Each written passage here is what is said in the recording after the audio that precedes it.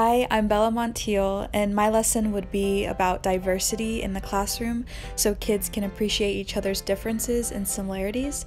So I'd start off by reading this book called What Makes Us Unique. In nature, a rainbow is made beautiful by its different colors.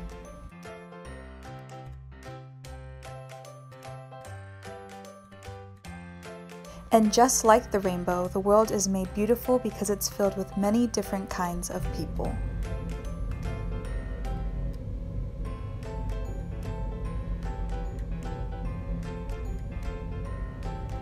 What makes us different? People are different or unique in many ways. Some of these differences are things we can see on the outside. People have different eye colors, they have different hair colors, they have different skin colors. People come in many different shapes and sizes too. They could be tall or short, big or small. People also move, learn, and communicate in different ways. Some people use a wheelchair to get around. Some people need a guide dog to be their eyes and ears. Some people talk to each other using sign language. Other differences are harder to see because they are on the inside. For instance, some people feel more comfortable alone or in small groups, while others like to be in big crowds. We should always try to understand and respect people's different ways of being in the world.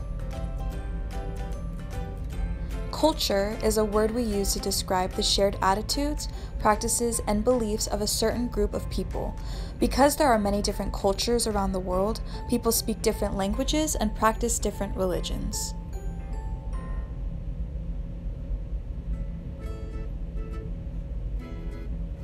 They also participate in different kinds of traditions and celebrations. What about differences at home? People have different kinds of families. Some families have both a mom and a dad. Others have one mom or dad, or two moms or dads. Some children may be raised by a grandparent, step-parent, or other loving caretaker. Some families live together, and others live in separate homes. Are there other kinds of differences?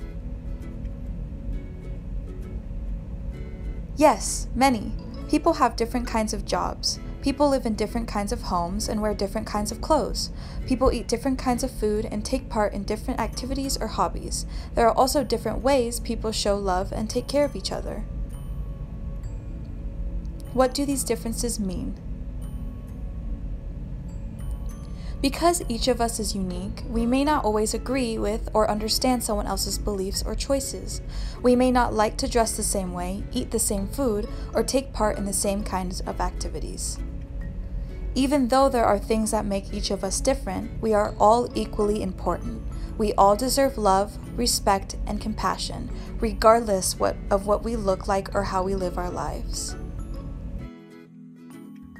The truth is, we are much more alike than we are different. We all want to learn, we all want to laugh and grow and explore. We all want to spend time with our families, be loved, and make friends. We all want to be treated nicely by the people around us.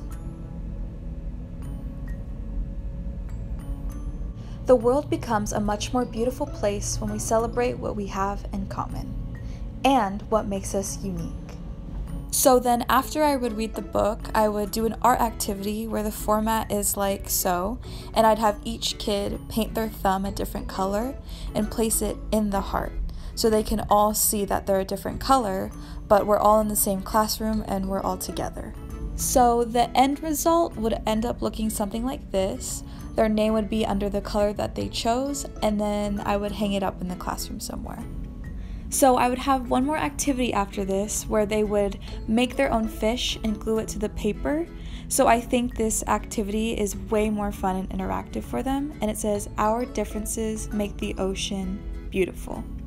So I would give them a blank fish, completely blank, and there would be no limitations to what they would do. So if I was a child and this was my fish would end up looking something like this. So then after they're done making their fish, they could take it and glue it wherever they would want on the paper. And then the end result would end up looking like that, and I think it's a great way to show the children their differences.